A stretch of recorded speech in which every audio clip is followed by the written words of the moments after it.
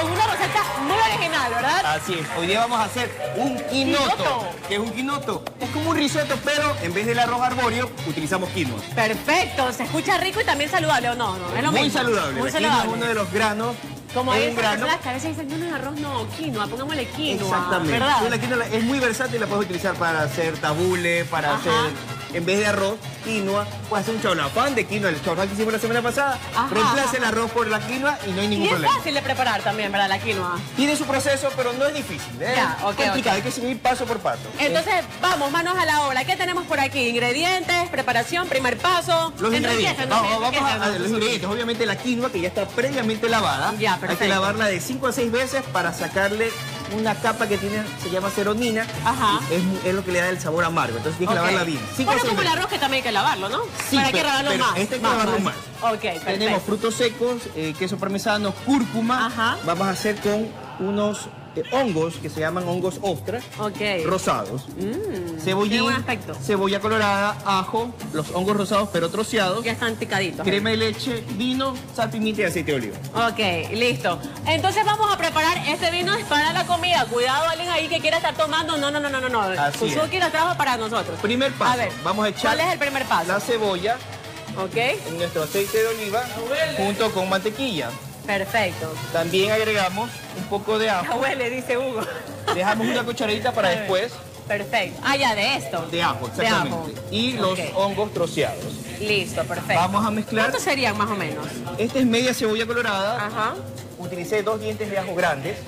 El cebollín es para el emplatado. Los hongos, más o menos unas 3, 4 cucharadas troceados. Ya, perfecto. Y mezclamos. Cuidado, se va a olvidar de dejar el ajo. ¿Verdad que es un poquito? Sí, como media cucharadita. Como una media cucharadita de ajo para el final. Para saltear los hongos que están completos acá. Es parte del emplatado final. Entonces aquí vamos haciendo el refrito, ¿no? Un tipo de refrito, esperemos que esté traslúcido de 2 a 3 minutos y ahí echamos el vino. Ya, perfecto. Y después del vino vamos a echar la quinoa.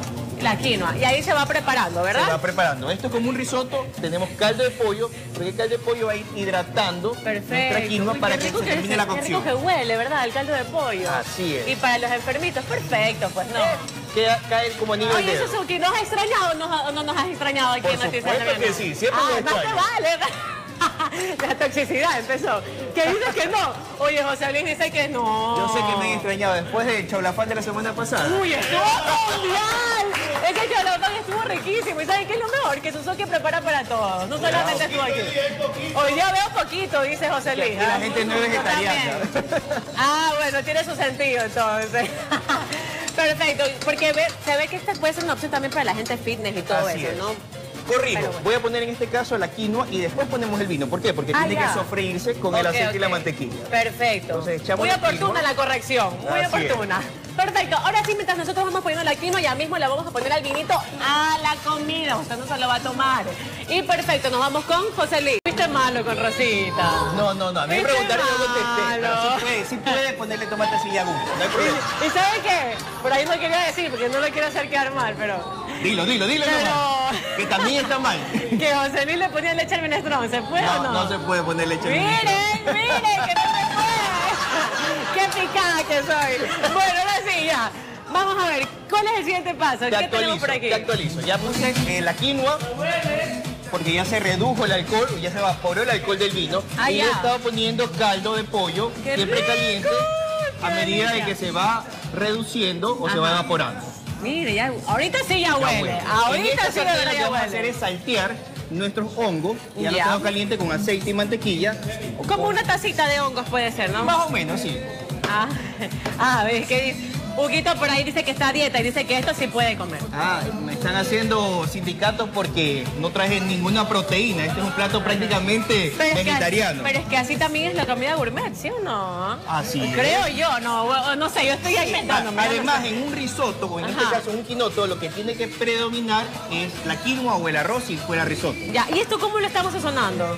Sal, pimienta, mantequilla con aceite de oliva, salteamos un ratito y lo separamos porque esto es para el emplatado final. Ya, es como el toque, así como cuando uno le pone la hierbita. Exactamente. Ya. Perfecto.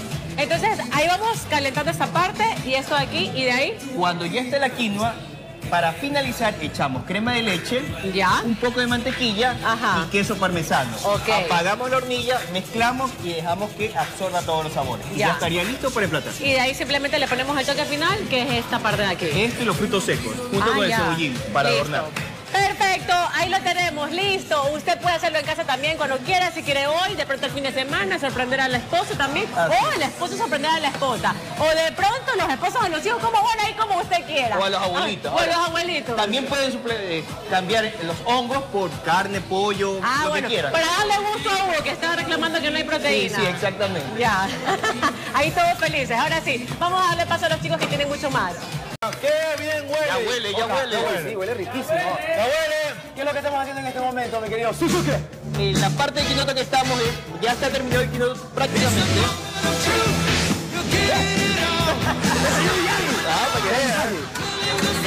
Yo me parezco a Kung Fu Panda. ¿Qué vamos a hacer para terminarlo? Queso parmesano. Parmesano, me encanta el queso parmesano. Mantequilla. Mantequilla, tan. Crema de leche.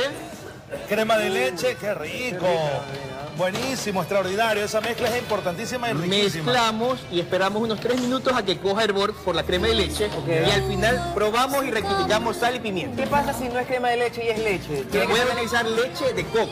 Leche de coco. Leche de coco, claro. exactamente. Yo iba a decir leche de coco.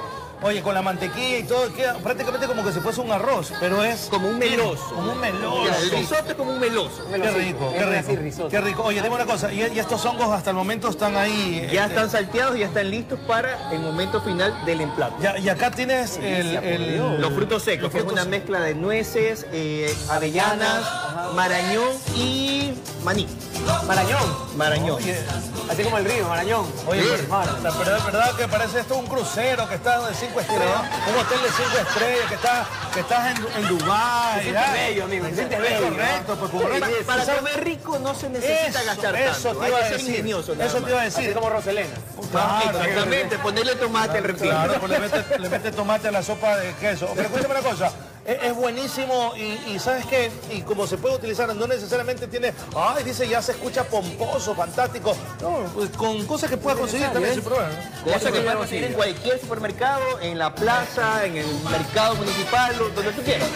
Yo les tengo una recomendación para todos ustedes. En este momento importante donde estamos viendo cosas complicadas, pero la salud es importante también. Señores, miren qué rico, yo tengo que reconocer, confesar que he roto mi dieta. Suzuki, esto está espectacular. Mira, tiene cara de risotto, sabe a risotto, pero es como el agua del Chavo. No es agua de risotto. Es quinoto, con quinoa. José Luis, tú cuenta que nunca te imaginaste Pensé en mi vida nunca comer quinoa, nunca, pero el día de hoy dije, ¿qué es esto? Tanta una belleza, Oye, no sabe a quinoa. Y los hongos están mundiales.